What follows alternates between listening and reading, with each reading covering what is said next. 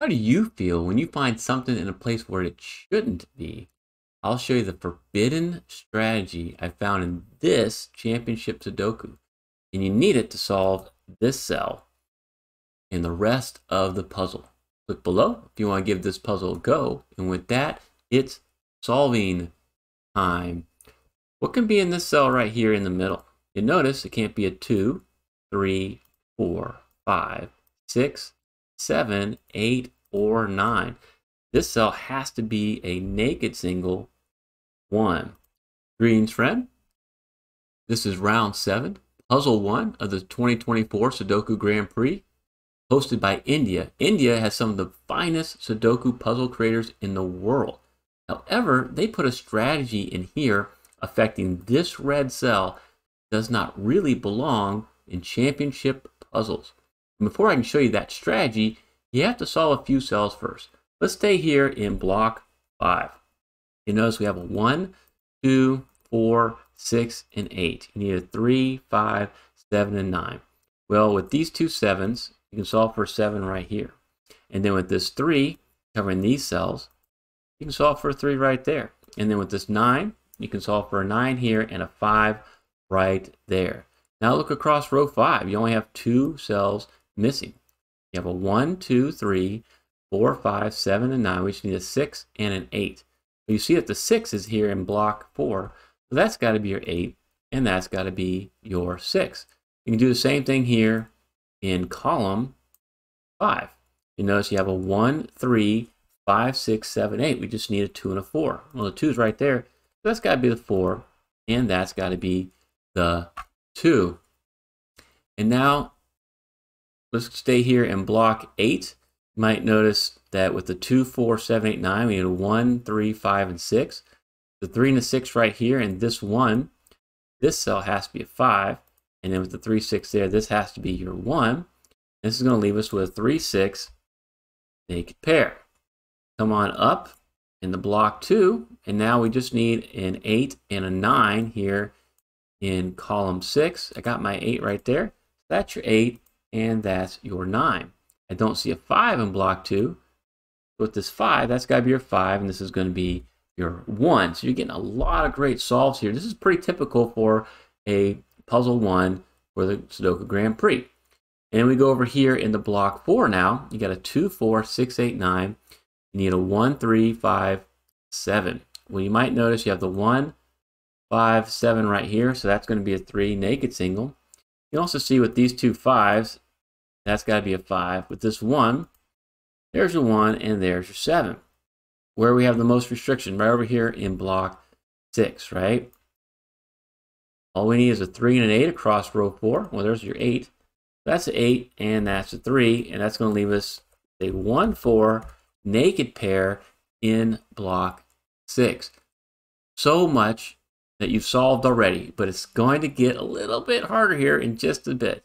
Let's do some other solves. With these 5s and this 5, you can solve for 5 in block 3. Take these 5s down and with these 5s, and you can solve the last 5 in block 9. How about an 8? Stay here in block 9. Where can an 8 go? You might notice you have an 8 in column 7 and an 8 in column 9. You have an 8 already right here. One place for an 8 in block 9 is right there. And now look up column 8. There's only 2 cells remaining. It's got to be a 2, 4 naked pair. And that puts some restriction up here in block 3 now. Where can a 9 go in block 3? Well, with these two 9s and this 9 cutting across, you can only solve for a 9 right there. And now I'm going to show you a little bonus tip. Where can the 1 go?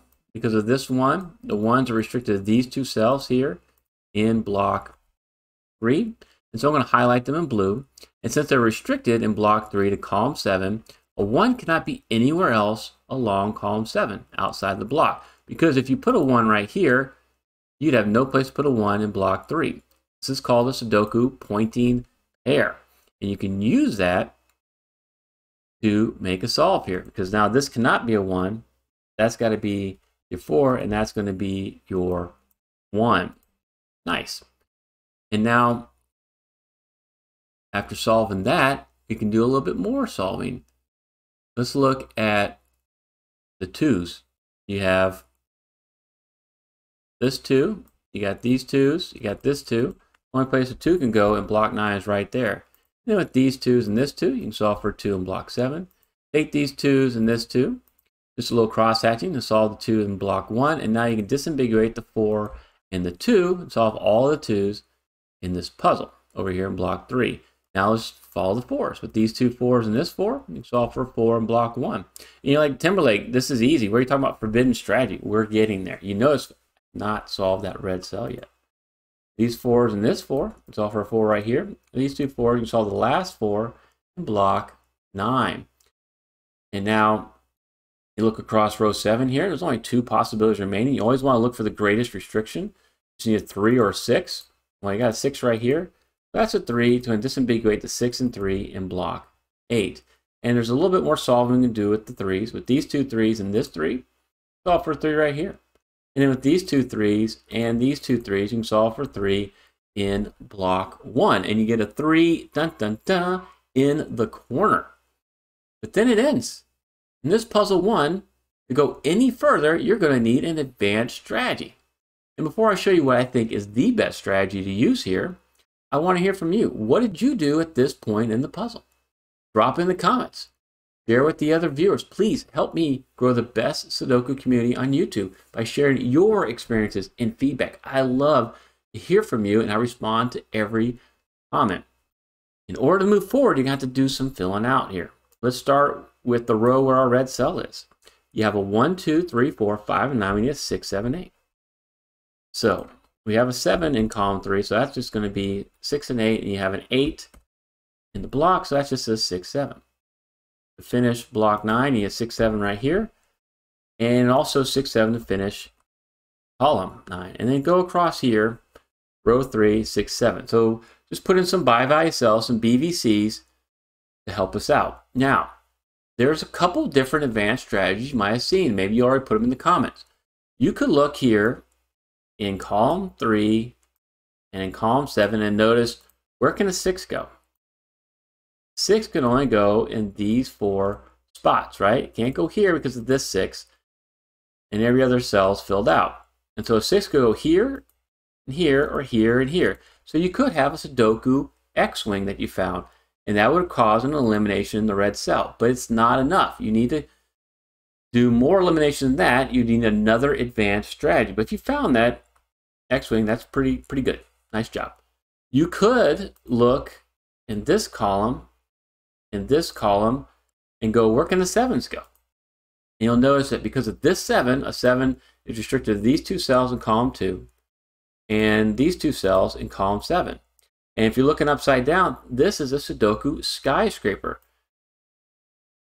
2 conjugate pairs of cells, right? Either 7's there, or it's there, or there. It shares a row, and then in this nice 3x3 band, the candidates are in different rows. This is a Sudoku skyscraper. I may have used this when I actually solved this during the Sudoku Grand Prix. Skyscraper is nice, but doesn't solve the red cell. If you saw that, nice job. And I have yet to see a skyscraper ever needed in a Sudoku Grand Prix Classic Sudoku. I've seen a couple of X-wings, and usually when they're in there, people aren't that happy about it. So that's why I'm saying this next strategy is forbidden, because it's never been in Sudoku Grand Prix Classic Sudoku. And the issue is not that it's not logical, it's just that you're under a time crunch when you're solving these puzzles. And so the competitors expect to use no more than the 7 top strategies that you can find in my Sudoku solving guide. You can download that for free from the comments. And that solving guide contains those top 7 strategies. It helps you solve 80% or more of all Sudoku puzzles. Usually you don't need anything beyond that for the New York Times Hard.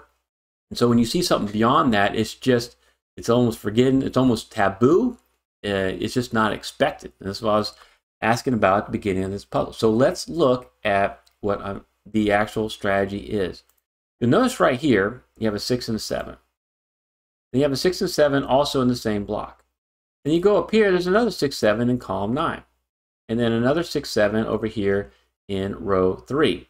And they're all linked together. Like this cell sees this cell, which sees this one, which sees that one. There's an even amount. There's 4 of the cells of the same bi-value cell, a 6 and a 7. And I alternated the colors because I want to show you, if this was a 6, that'd be a 7, that'd be a 6, and this cell would be a 7. You notice the 2 blue cells are 6s, and the 2 orange cells are 7s. The only other possibility right here is for this to be a 7. If that's the case, and this is a 6, that'd be a 7, and this would be a 6. You'll notice again, the blue cells are always the same value. The orange cells are the same value as each other. Those are the only 2 possibilities. In both cases, you end up with a 6 and a 7 in one of the orange and one of the blue cells here, and they both see this cell.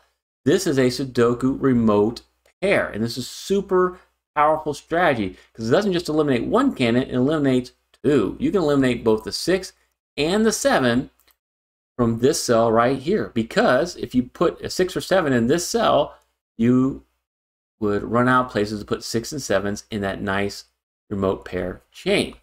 This is awesome stuff.